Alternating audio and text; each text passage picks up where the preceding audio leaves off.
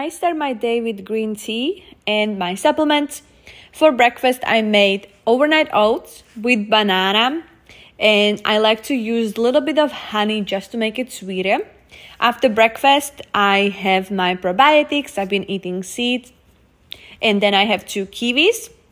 For lunch, I made lentil vegetable soup, which was super nice, and then I have a couple of Brazilian nuts. As a snack, I had banana zucchini muffin, and for dinner, I made tuna steak with garlic butter.